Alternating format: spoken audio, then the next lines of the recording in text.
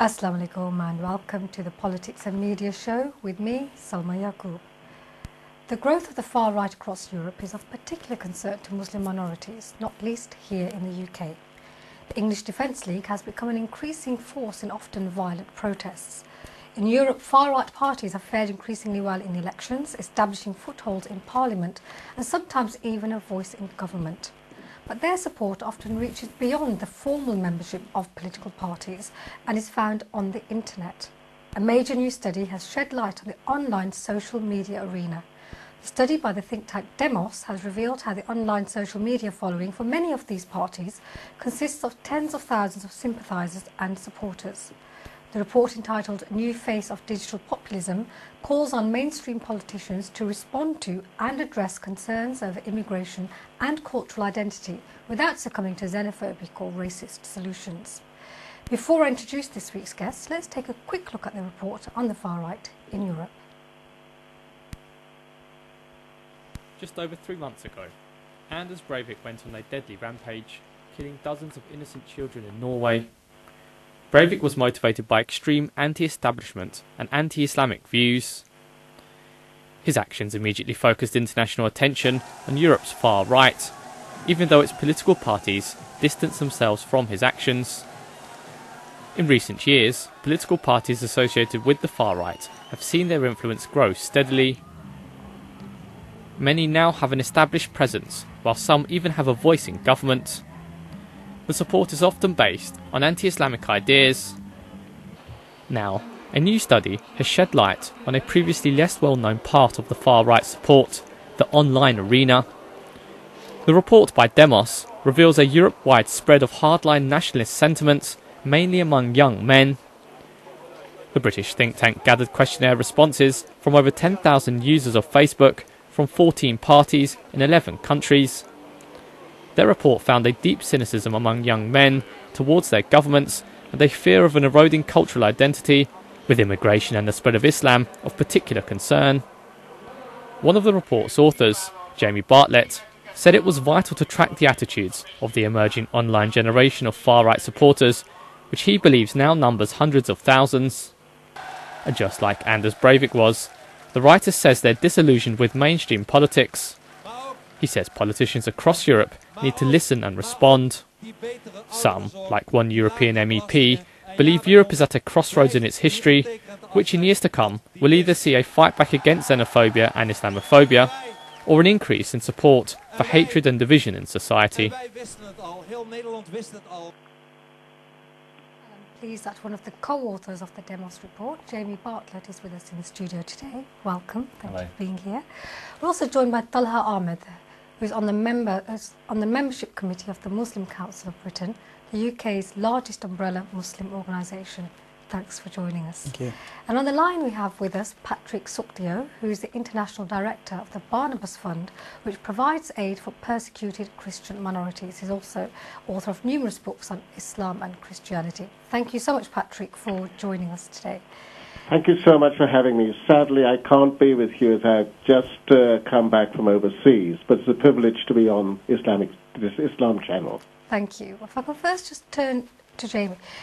This programme is focusing on the Demos report. How would you summarise your findings? You tracked these people who online, asked them themselves, so it's not about you trying to mind read, finding out what actually motivates them, and what did you actually find? Well, the report's really looking into this enormous supporter base online. I mean, everybody's talking about the rise of these, you call them far-right parties, maybe new right or populist right is a more accurate term. We're worried about the formal membership of these groups. How popular are they? What are their members concerned about? But actually, alongside the formal, official membership, there are thousands more that are sympathisers on Facebook. Social media for many young people is the way that they engage politically today. So we just wanted to try to understand who those people are, because they are also, well, the voters of the present and the generation of the future who are going to make up the support of these parties in the years ahead.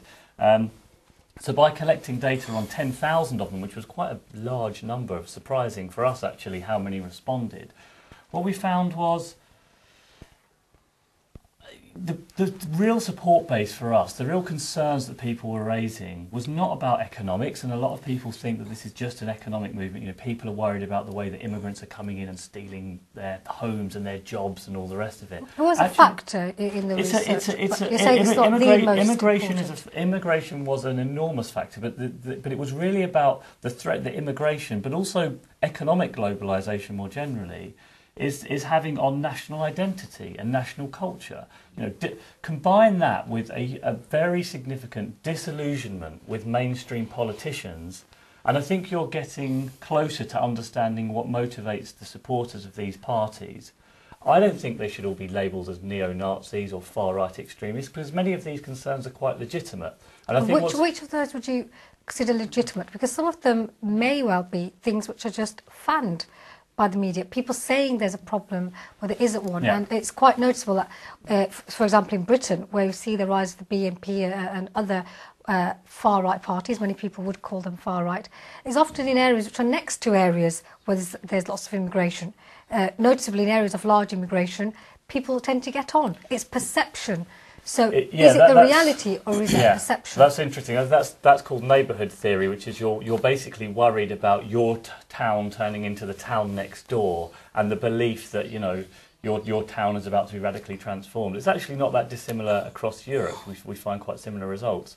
But then that would go about on unfounded fear, because if people actually live in those other neighbourhoods are getting on. Absolutely. But it's the people who don't have that direct contact then base the information on more stereotypical information rather than a reality. So my question to you is this fear based on a reality, or is it perception, and then who is then responsible for that perception? I think it's both, because it depends on the people involved. I mean, we had many responses from people who would document their personal experiences of how they've been treated badly by the government, by the local government, how they personally feel like their jobs have been taken by immigrants that are undeserving, that there are immigrant gangs roaming their streets and they're worried and nervous about it. Now, the reality is that you've got to, in any political establishment, you've got to allow people to air those grievances, because some of them are legitimate concerns. But what you do have, I think, and you don't think that people are airing them? The Daily Express on a daily basis airs it.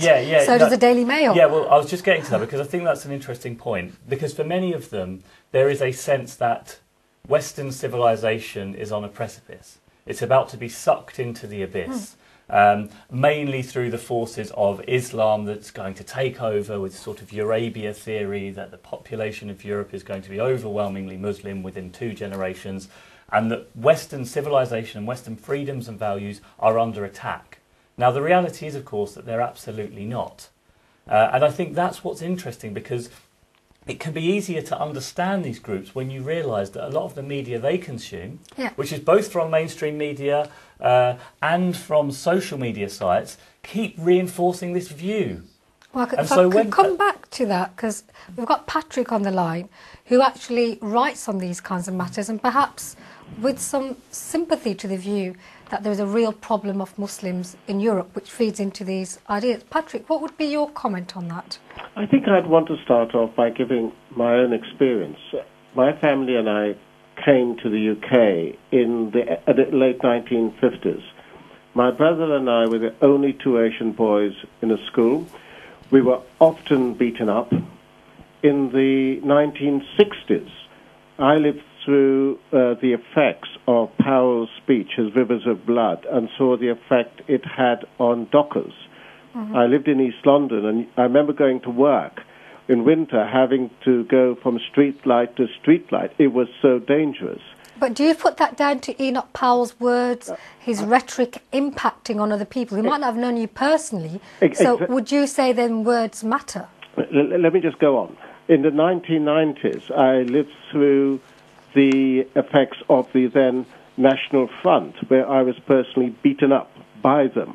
So I lived through, you could say, 3 great waves of anti-immigrant, not just rhetoric, but violence. I lived through what I saw was the rise of a new neo-Nazi movement within the UK and within Europe.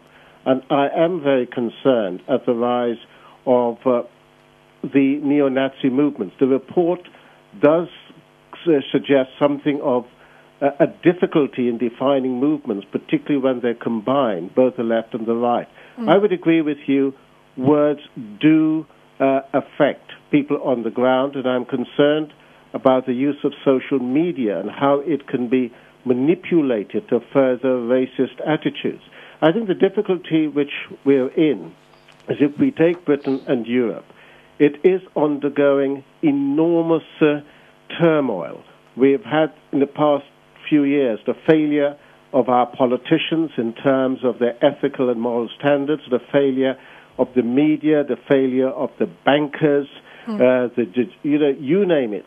And we've had those failures. At the same time, when we come to look at religion, in particular Christianity, it's also undergoing major crisis.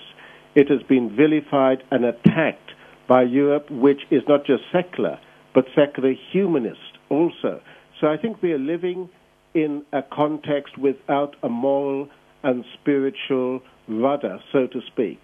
And that is leading to the rise of extremism. I think we must distinguish between any valid criticism of a religion or an idea or an ideal which seeks to impose itself on society and people, individuals. I think people and individuals must be protected, and I personally am thankful that successive governments of all political persuasions have recognized the need to move away from racist rhetoric and ideology and to pass laws that truly do protect people and their fundamental freedoms. Well, thank you for your summary there. If I can turn to Talha, you're part of Muslim Council of Britain, representing many, many Muslims. Is there a real fear among the Muslim community around these issues? How is the community engaging positively, or is it just on the defensive at the moment? Well, I think the rise of Islamophobia and the rise of far right is certainly a major concern. And we know the report after report suggests that it is on the rise. I accept that James pointed that not all of them are fanatic, hatred, fascists that some would like us to believe. But a large number of them are, and in fact what we know is that through active involvement within these groups, many of them do become quite violent and quite hateful. So it is a major concern, and I think it's a welcome move in the sense that Demos highlights this, which will hopefully make it an even bigger of an issue, and our politicians will start taking notice of it. There's two issues, how Muslim responds to it.